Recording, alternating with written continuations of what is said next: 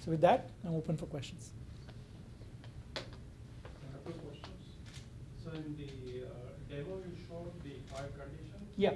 So they are not domain specific. Those conditions are domain specific. But Other based mostly on raw data that you're trying to determine different conditions of the raw data, right? correct. The determination process is not domain specific. But the names you use are domain specific. Names you use is domain, but how do you bring in the model into this? The model is being developed along the way. So let's go back to this picture we were looking at, right? Model is being built on the inflow and the facts that you are providing. So when you provided the raw data, Falkonry translated that raw data into a model. Now that model, in the absence of any facts, is purely unsupervised. But your algorithm is semi-supervised. So it can do unsupervised, it can also do some amount of supervision, and it can do full supervision. All three are possible.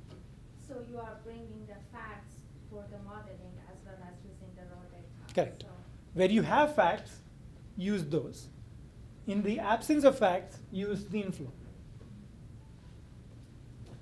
Does that answer your question? Yeah. Yes. I guess 2 questions, but first of all, I think I know the answer to this, but I imagine, say, if you already work with one wind operator, Yeah. you could develop from that a model that you could use for another wind operator. Yes. I imagine, is that something you're working on, or is there? No, it's available. The data is so proprietary that. No, it's available. So here I have 2 plants, right? So I have plant number 1 and 2. On plant 1, I provided one example of a pitch issue, and Falkonry found pitch issues in the other one. Right. But I mean, in other words, if you already develop, if the neighbor already uses it, you said it takes so much time for another. So if you go to another wind operator that becomes your customer, you could potentially have a generic model that you could use to help them start. Yes. Basically, the whole idea is how do you get people started quickly? Mm-hmm. Because yes, over time you'll find idiosyncrasies, but you don't want to wait until you have the perfect model for that new customer. So you can start with the one that you already created. So that's what you are doing. So you learn Yes. from one type and then basically provide the starter kit. Yeah, I mean, well, we are not specifically in the business of harvesting models from one customer and providing them to another. But let's say your business or the business of your customer is to support or is to provide managed services for wind power generation, right? Today you have 3 customers. Okay. And then tomorrow you hire or acquire 5 more customers. You should be able to apply whatever you've developed to those guys. But we are not in the way to either prevent you from or monetizing that opportunity. And the other question is just kind of, at what kind of scale can you do this economically? For example, you're talking about saying you have a fleet of trucks. Yeah. And then, potentially what if you wanted to, if Ford wanted to monitor all their trucks in North America? Mm-hmm. Well, so, the best example I can take is the Takata airbags. Just imagine if we had some sense of what the inflation characteristics of these airbags were like when they were being produced and what it was like when they were getting deployed. And we could tell that these airbags are not being deployed correctly, right? How many $1 billion settlement is Takata going through right now? I mean, so ultimately it's an economic trade-off, and I think it is going to vary from one domain to another. Right. I can't quite answer that because it depends on the conditions and the data you can measure about it. I think Phil's question was maybe speaking to, if you imagine all the trucks that Ford produces, how large or how complex of a system would you guys have to build out of your appliances to be able to deal with all the data from all those guys at the same time? It's a good question. I won't claim to be confident about the answer, but I can propose something.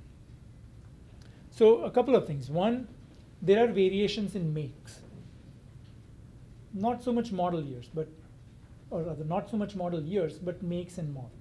So you probably want to create a pipeline. This is a pipeline. You want to create a pipeline to deal with a make and model.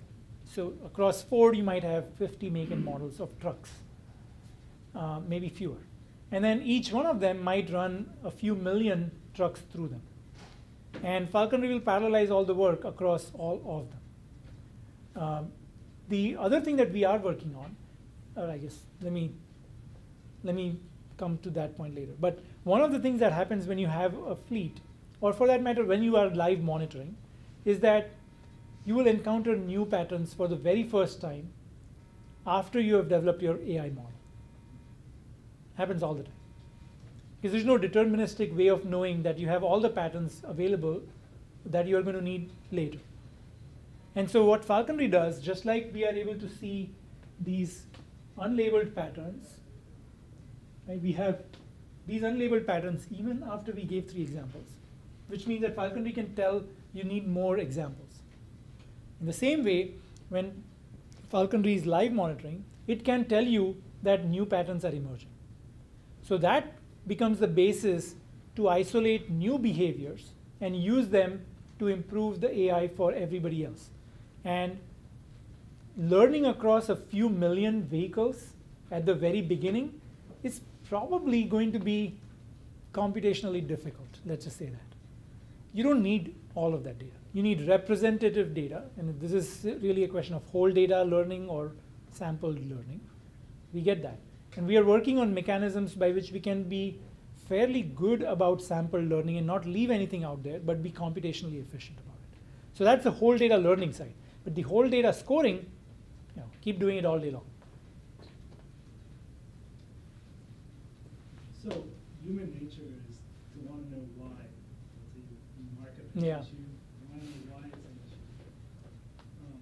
Especially if they actually have to go and investigate what is going on in reality. Yeah. How do you deal with that? How do you do why? Right. So the first thing is that because this is of a time series nature, our premise is that there is visual indication present in the data that Falkonry is picking up. Right? So the very first thing we say is, you can see right here why. Let's actually drill into one of these.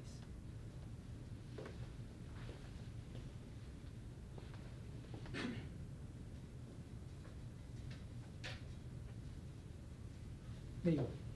You can see why. Right? This is clearly unusual. Now, what does this mean in that field? Meaning, why would the heat sink go down to 0? Why would pitch control cabinet go down to 0? Why would average RPM go down to 0? Why would average wind go down to 0? Right? Why? I mean, why is a never-ending question, right? There's no such thing as real root cause analysis. It can keep going back and back. But you can do some proximate cause analysis. Falkonry enables at least the first level, doing that visually. Secondly, there are some mathematical means to understand what pushed this over the edge. Right? What changed that made this system go from whatever condition it was in, and actually let's bring back our colors now. What changed from normal to bring it into a pitch issue? Evidently, there was another pattern just preceding that pitch issue, which means that might have been the early sign that a pitch issue is building up. Now, why it happened can be seen in terms of perhaps parameters, as to which parameters diverge the most from what they are expected to be normal. But is that a good enough answer? Perhaps. It might help some people understand what may be changed to bring the system back into what is desirable. That's an area we have left open at the moment because it is not clear that that approach alone will work for people. And naturally, it is also computationally expensive to know exactly what caused the system to go from state X to state Y, knowing that there can be any number of X and Ys. Yes. So do you also do prediction or predict a trend? For example, like for the fleet, like when you should schedule for checkout? Good question. Actually, there's a perfect time to answer that question. So you notice here, pitch issue was marked down here. Right?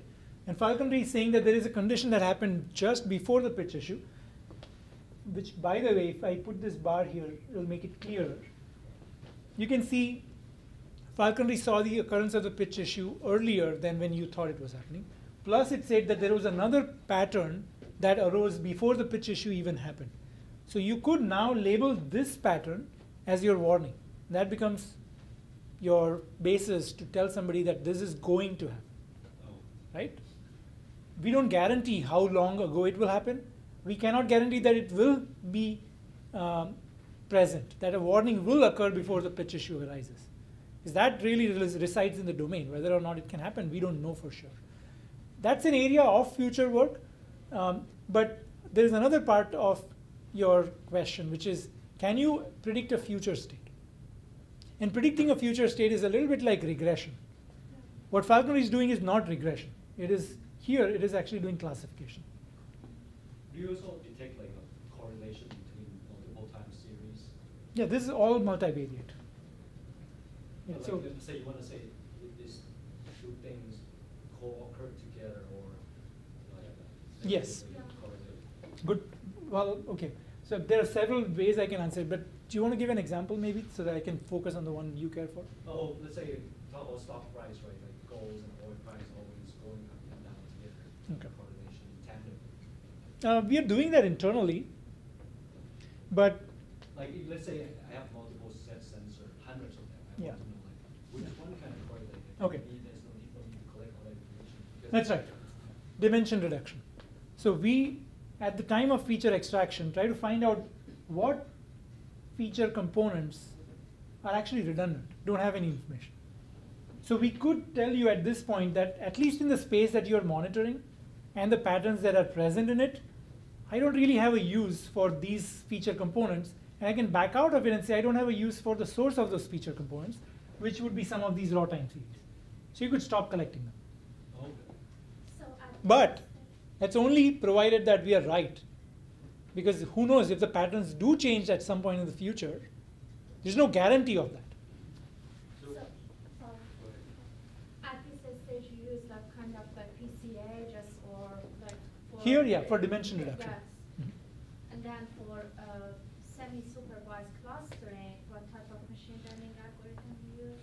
Well, clustering is just clustering. Clustering is k nearest neighbor Euclidean distance. Okay, so you don't then. But it's a combination of the k nearest neighbor, and in fact this is random forest, right? Yeah. It's a combination, and the way we put these two together to behave like semi-supervised, that I think is a little unusual. I think we have crafted something so that it works as semi-supervised. But it's really both things that combine semi-supervised. Just the random forest or the with some regularization, 10 like XGB and like that type of algorithm? No, I mean Just this. the random forest. Yeah, so semi-supervised learning internally does clustering and random forest, but it combines them in a way such that there is generalization from a small number of examples to a larger space. And it relies on clustering as a means of doing that generalization. One day we'll write a paper about it. Yes. Would it be not easier to then ignore all the signals that you thought were redundant by just saying, okay, let me just learn if I see something irregular? Yes, yes. That was an intelligent question. I didn't mean to say that we are currently not sort of source quenching, but it could be done. I thought there was a question here as well. Okay, sorry. I have a question. You were describing a project that one of your partners is doing that relates to earthquake prediction or anticipation. What's your theory of why these methods, which is, you've said there's nothing terribly unique in the methods, it's just you packaged them in a way and made them presentable to people so they can access them without having to hire an engineering team to get it done. Why would that approach be producing results that, if it's in fact working, how can it produce a result that all the rest of the world doesn't see? Okay, let me just tell you a very quick background of that company. They're based in Palo Alto. They've been collecting electromagnetic waves or electromagnetic radiation produced in the Earth's crust for the last 10 years in about 150 places. A lot of it is around the Pacific Rim and especially in the US and North America. And they have a theory that when rock compresses other rock through slip strike zones or through subduction zones or wherever, that it releases energy in the form of electromagnetic radiation. And so they have placed magnetometers up and down the coasts to measure that radiation in nano Teslas at 50 hertz sampling rate. Right? So they do this all day long. The data is theirs.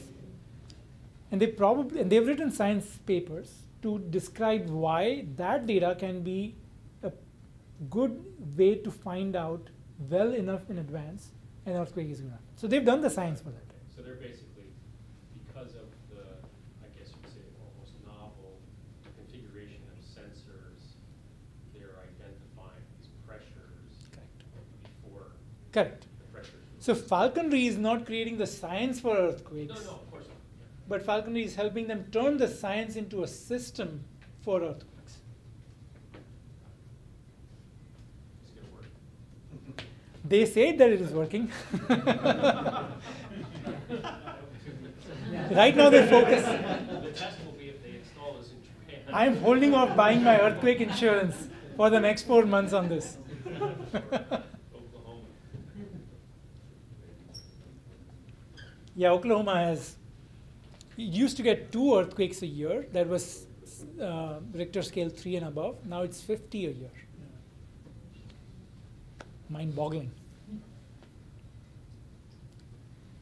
Yeah, so I think it's important to realize that behind the success of this approach really is the science and the intuition of the experts in those domains. Right, you're reducing the cost of the experiment so they can run a lot more experiments a lot more quickly. Exactly. I mean, if you reduce the cost of doing an experiment essentially to 0, just imagine how many experiments you can do. Some of them are going to work. Right now, the cost of experiment is so high that you can only do one, and it better work. And that's why AWS is triggering some of these startups. Cloud services. Yeah. The cost of the data center starts from 0. That's right. So your system will learn if let's say, I identified learn as false alarm, and the market is a false alarm or Yes. false negative, Mhm. and the market will learn online. Yeah. Yeah. Basically, the same approach that I was showing you to mark conditions, you can use them. For example, here, you can click on it, and you can say clear it, and now it is no longer a pitch condition. Right? So you can add, remove. I mean, this is basically document. You can edit it. Now, false positives in particular, you got to provide positive examples. Meaning, you cannot just say you're wrong. What is right then? Right? So you got to mark it as normal if you think that it is not a pitch issue, or give it another name. You can, yeah, because at the end of the day, this is mathematically determined, right? If you tell a computer 2 + 2 is not 4, then what is it?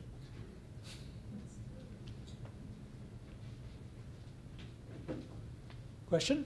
In your picture with the 5 stages, where is that adaptation most critical? It is in the semi-supervised learning, and here's why. Semi-supervised learning is where we are connecting the numbers to the intent. This whole time has been a very linear transformation of space. The convolution happens at this point. And the convolution is where intent has to somehow reflect in the underlying logic. And so, sorry, I'm answering feedback. Your question was about adaptation? Mm-hmm. Okay, all right. So you get the feedback part, I hope. The adaptation is in determining a number of things, like what is the right number of k? Or how do I bound a cluster? Or what rate of resampling should I be using? I mean, there are these kinds of things that you have to determine from the data. So which one of these affects your success rate the most? The most critical that we actually make known to the user is the length of the window that is used for all this analysis. I can show it to you here. So you notice here it says model revision number 3. It used all this data, and it had a sliding window with a lower bound of 1 hour and an upper bound of 30 days. What it's saying is, at every point in time as I'm doing the assessment, I'm using some trailing history. That trailing history will be different for each signal because that depends on the signal. But there is a bound here that I should not use windows that are smaller than 1 hour long. Now that has the effect of doing some low pass filtering, but it also has the effect of relating your intent or your intuition about the domain to the math that is being performed. So this is the one flag that is exposed to users. And if I now say, let's generate a new revision, and you will have a choice to change it. So you can experiment with it. So this is the most critical success factor. And this varies because depending on your intent, is the pattern that you are interested in a really long range one or is it a short range one? And the signal is convolving everything anyway. Right? So we'll find everything, but then the result that you see, you may not be able to interpret. So this becomes essentially a question of intent and the right logic to use for that intent. By the way, we do discover these windows automatically. And we have looked at various ways of doing it. Naturally, our spectrum densities, autocorrelation, and simple frequency transformation techniques as well. But there's more work. We are happy with what we have, but we know that there are ways to make it better. Yes? What kind of database or storage do you use to store and process huge amounts of time-series data? Boy, that's a tough one. I don't want to piss off any of my partners. There are probably many technologies, and that's why we do not claim to be the permanent store for time series data. We don't provide it. We have a buffer, and that buffer is used so that we have quick access to the data that might be used for learning. But we have now started working with people who have their own existing data stores, who don't want to move that data anywhere. And they just want to put Falkonry on top of that data store. So if you've already gone through a lot of the hard work of choosing the right data storage technology, keep it. And then we will work with our customers to help them use that data with Falkonry. Now, of course, one of our preferences is that that data is amenable to Spark, because it simplifies so many things. And it gives you computational efficiency as well. So if it is a Spark compatible store, that is always ideal. And not just compatible in terms of being able to access data, but being able to place computation next to the data. So what's your take on the deep learning technique? Some people say, well, we use neural network, just throw a bunch of signal, treat it as a black box, train it, and they just use the neural network to detect anomaly detection. Yeah. I mean, Mandar knows this. I was doing facial feature recognition using neural networks in my undergraduate thesis project. And so I've been fascinated with neural networks for a really long time. But I've learned a lesson being in this industry for the last 7 years, is that if this underlying technique, I mean, of course, I showed you the flow here, but if anything here is complex or suspicious, it's going to get knocked out. For two reasons. One, ultimately the process engineer is running the plant. If this thing tells the process engineer to do something that the process engineer believes and executes upon, then they have to have confidence about it. And they cannot develop confidence if they cannot understand it. Problem with deep learning systems is that it's a bag of weights, and it's very hard to know how did those weights come about. So you have to keep it simple. That's what we've learned from the market. Now, that's not to say that that's the only way to do it. Primarily applied to these kind of industrial applications. Primarily applied to industrial applications, even to health, Or healthcare. even to environmental. I mean, nobody wants to get panicked and make the wrong choice, right? So that's the underlying premise here. However, there are ways in which you can compare whatever you are getting from this path with a deep learning system to see if maybe you could do better. So you feel like deep learning is more like black box, too much of a black box? Well, I'll tell you more things, but yes, that is my biggest beef with deep learning. The others are, you need a lot of computation and you need a lot of examples. Now, it's not true for all deep learning techniques. There are certain ways you can use convolutional networks that work free of examples, and that could potentially go fast. One of the things you told me the other day that I thought was interesting is you guys are trying to detect the first event. Exactly. Or what? The first event. First time it happened. So that's a. You have no examples. The deep learning kind of stuff. You have no examples. So these are lessons we have learned by, I mean, in some ways, the last 5 years of my life have been really about understanding why this problem exists and what does not work. It may change. And especially as we try to generalize it to more problems, it's likely that they will be more accepting of black box techniques like deep learning. But in keeping it to what we have, which is, can you see that number, 0, 1, 2, 3, 4, whatever the digit is? If a computer can recognize it as it scans the text, would you believe it? Right? Because it's a visual task that a person can perform. If a computer can do it equally well and faster, then you'd probably pay somebody to use it. Anything beyond that, I think, is a little magical that will be difficult to push in the market. Who is in control of models? The customer or Customer. customer?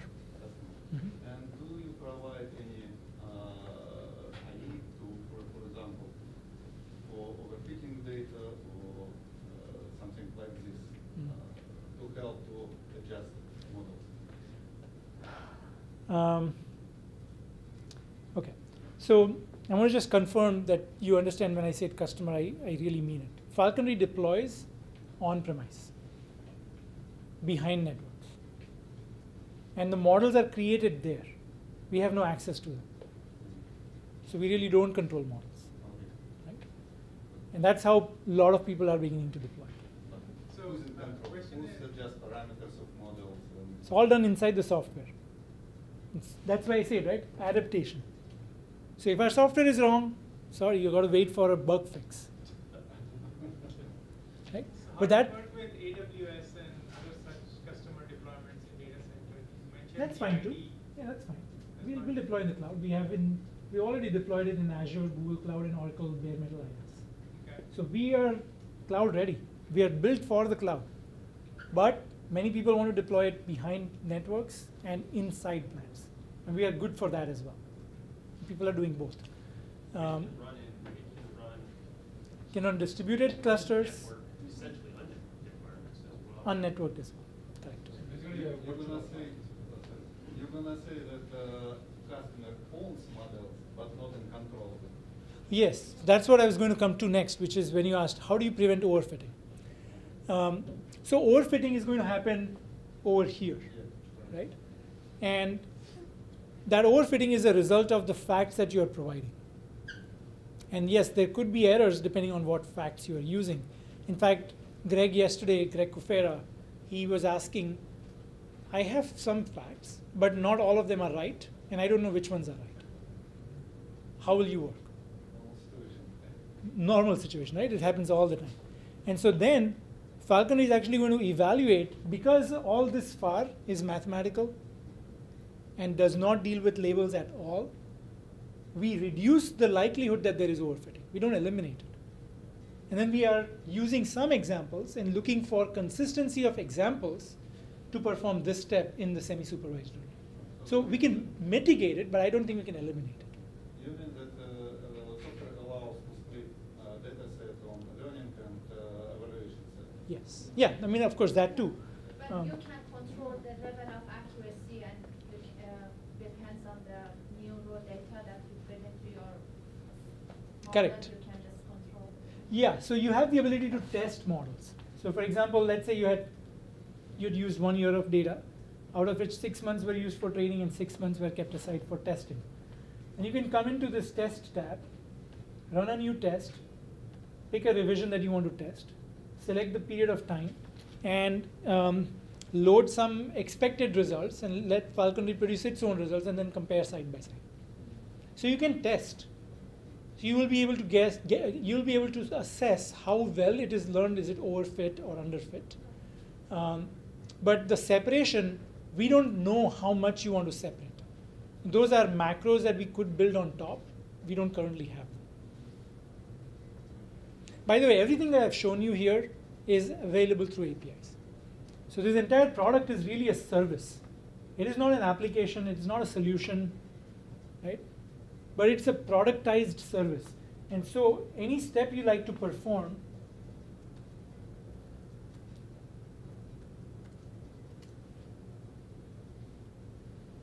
can be performed through this API.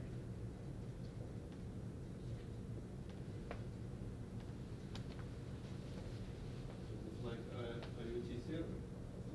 Well, I won't call it an IoT server. IoT server has probably got to do a lot more. But it's basically doing time series pattern recognition. It's just an API for that.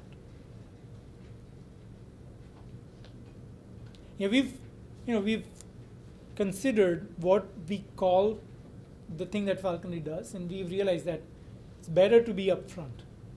It only does pattern recognition, and it only works for time series data. It doesn't do anything else. So it's not a full-fledged IoT platform. It's not a platform even, for that matter. It's an engine. Use it how you like it. Put it into whatever applications or solutions you want to create. And use it in whichever domain matters to you. Ultimately, at the end of the day, while we have responsibility to produce good results and we keep making it better, the data you collect, the phenomenon that occur in your world, and the facts you have are going to determine to a large extent the quality of results you get back.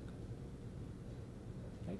So we cannot be better than you. We can only help you become better. How do you determine the right granularity of data aggregation, if there's any aggregation happening? I understand that in IoT it's mostly sampling and signal that you're taking, but in other domains such as internet, you can have daily revenue, you can have hourly revenue, you can have. That's a good question. many different So we deal with occurrence-oriented data, like POS, for example. Every time a purchase occurs, it throws off data. And we will take data of that kind, which is not the typical IoT data, because it's not sampled regularly, it is whenever it occurs. And we will determine by looking at that data and how often it is produced to figure out how to sample it, how to aggregate it, how much to aggregate or how little to aggregate. So those are also parts of the adaptation that I was showing you in here. That's the signal normalization. And so it has to be driven from the data that you're collecting. So there's no one answer, but there is a logic to that answer. So it automatically does the aggregation? Yeah, it does the aggregation automatically. Just to show you here, so you add a new pipeline by picking a source of data, let's just say Acadia 125. And one of the things you are asked is, this is the data I found in your event buffer. Is this how you want me to use it? So you can differentiate between analog, which is a sampled nature, versus digital or maybe events, which is of an occurrence nature. And of course, numerical versus categorical. By the way, Falkonry has not been proven to work on high cardinality categoricals. For example, if you use bank names in the POS transaction data, then you could possibly end up with 100,000 banks. And then looking for patterns in 100,000 different values that are not numerically organized is not something that we have proven it for. But if you have a modest number, then we'll be fine.